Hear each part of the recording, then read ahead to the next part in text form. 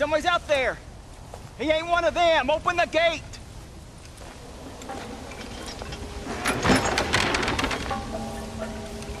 Howdy, mister. Howdy. You're gonna be okay. Step right up! Step right up! Don't be shy now. Don't be shy. Nature confounds us, but science saves us. That's the truth, sir. That's the truth. West Dickens patented tonic. The only 100% original, 200% guaranteed cure against the undead stalking this earth. It not only brings health and fitness to the sick and needy, it repels the undead and saves souls. Why, it's a natural miracle, and it's available now, here, at the low, low price of only 100 solid gold coins. That sounds expensive, but what price? Eternal damnation. You, sir, you look healthy. Would you like to give it a try? Me, sir? Yes, sir. Would you care to demonstrate the undead defeating possibilities of this patented elixir? No, sir, I would not. What I would like is for you to stop peddling this nonsense right now. 100 gold coins? Well, what price would you pay for survival? You tell me, Mr. West Dickens. You tell me. Well, since you put it that way, why don't all you chaps all take one for free now? And if you like it, when you like it, you'll know where to find me. You won't find any undead around me. Take it, enjoy. Thanks a lot, John. These people have lost their families. They've lost everything. Well, that's not my fault. I'm just trying to make an honest living here. No, you're not. Well, okay. But can I help it if demand is high? Hi. I'm offering the people hope, John. That's a precious commodity. The tonic really works. These poor, awful undead creatures can't stand it. Come here, take a look.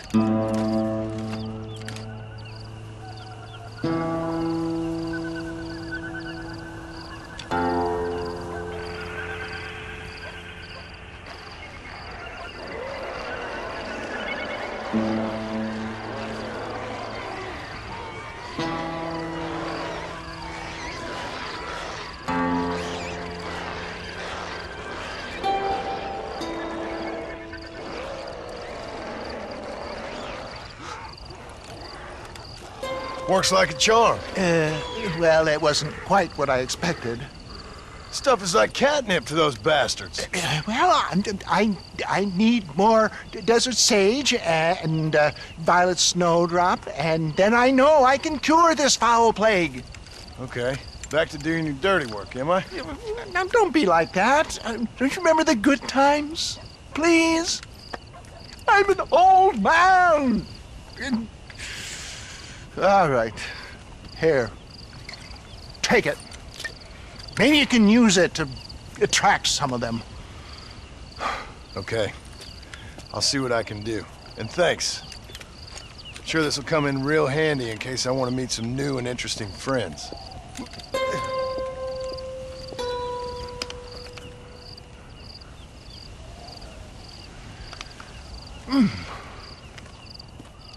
Interesting.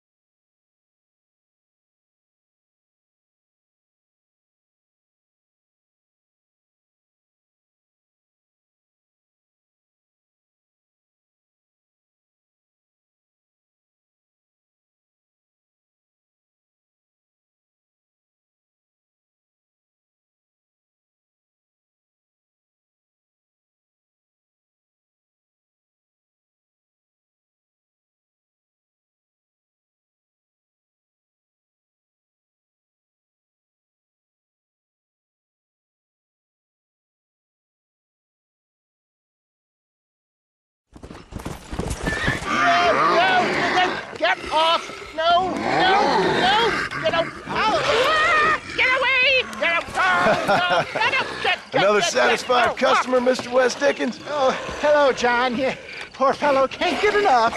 As I see. Get rid of him, would you? Why? Well, because we're old friends. No. Because we'll team up and fight the forces of darkness together. No. Because I've got something you want. Trust me, you cynical bastard.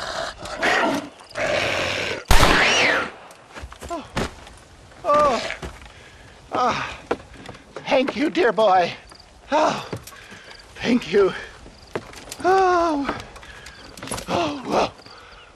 Oh, did you get the stuff? Of course. Oh, excellent. Oh, wait just a minute.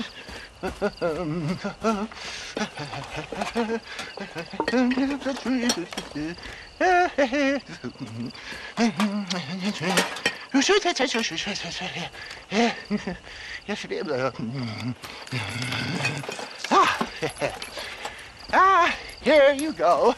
Now these should help.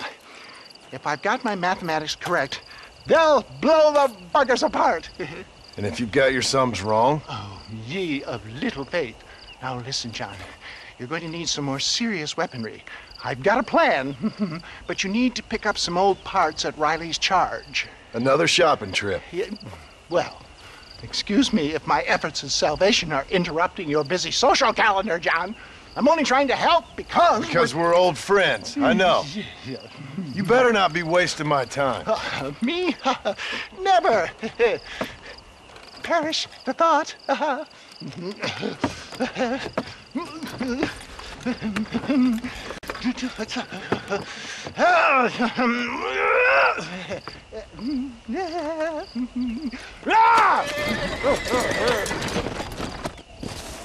What is going on?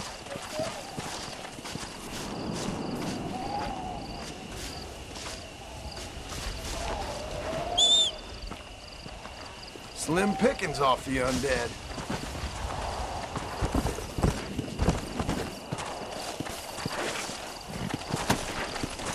Come on!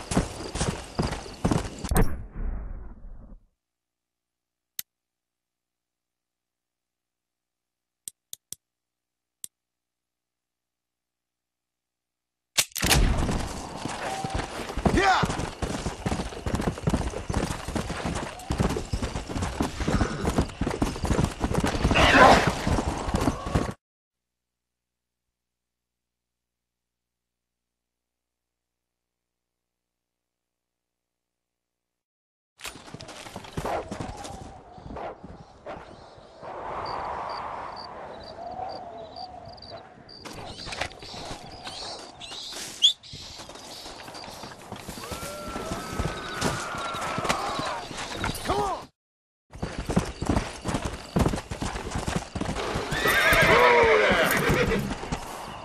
West Dickens!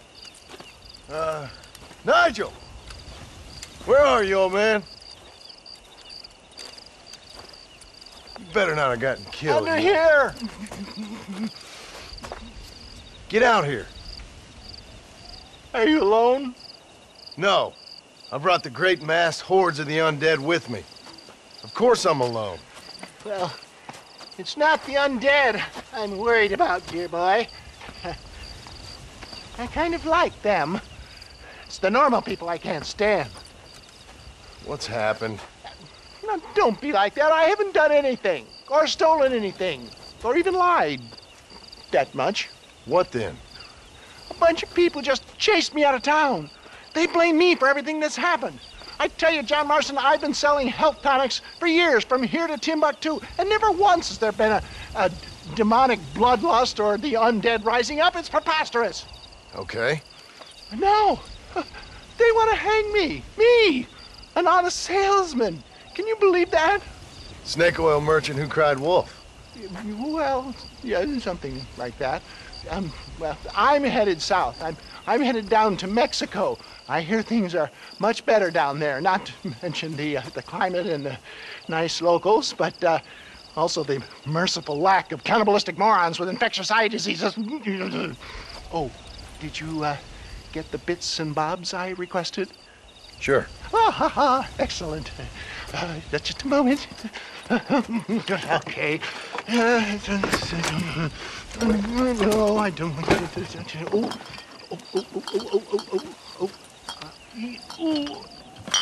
There. Let's see. No.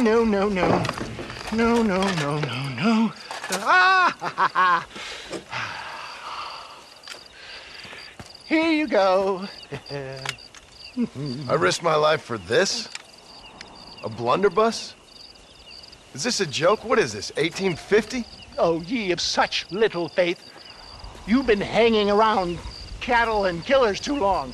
You've got the compassion of a mass murderer and the intellect of a cow patty.